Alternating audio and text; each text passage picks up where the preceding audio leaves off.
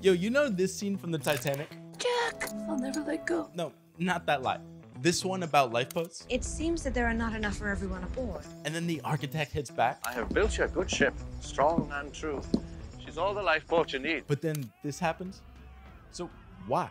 Well, laws back then were bunk. See, in 1896, the Brits said, big ships ought to have 16 lifeboats. That seems kind of random. 16, I said. But Titanic puts 20, just to be nice, which can carry like 1,000 people. But the Titanic has 2,000. But no stress, because the people thought Titanic was a lifeboat in itself. Because the bottom of the ship has 16 compartments. So if the hull is breached, you can seal them off. Meaning it's designed to stay afloat even if 4 are breached, which would never happen in any sort of head-on crash. But they didn't hit the iceberg head-on. It scraped the entire side. So Andrew says, that's 5 compartments.